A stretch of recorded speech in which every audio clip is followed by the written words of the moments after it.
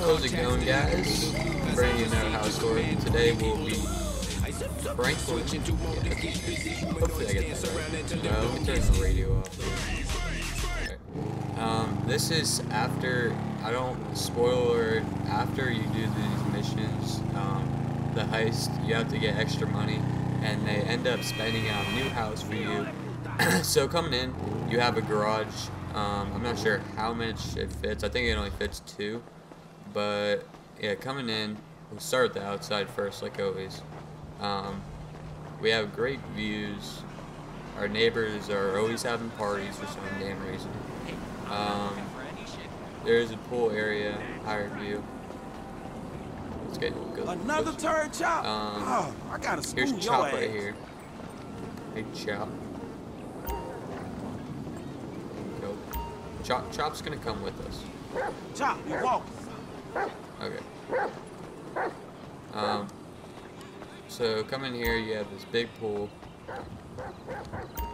Chop, come here. You know, basic patio stuff.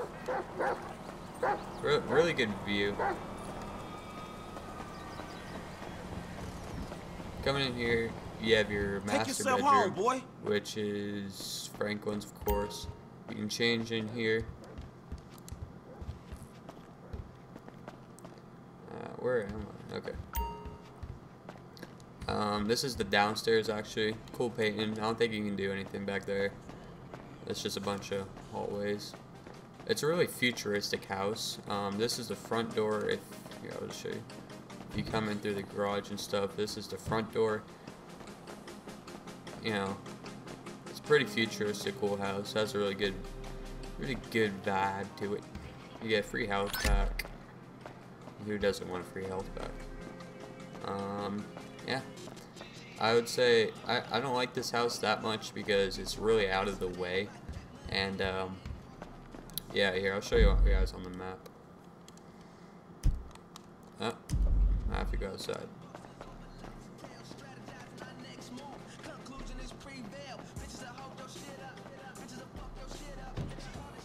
Okay. See, this is his house right here, and just to give you a comparison, it's not that much farther away than Michael's house. It's just really like you have to go up all these like windy roads and stuff. I don't know, I just find it a pain, especially if you're like down in this area. But yeah, that'll conclude this episode, guys. Thanks for watching.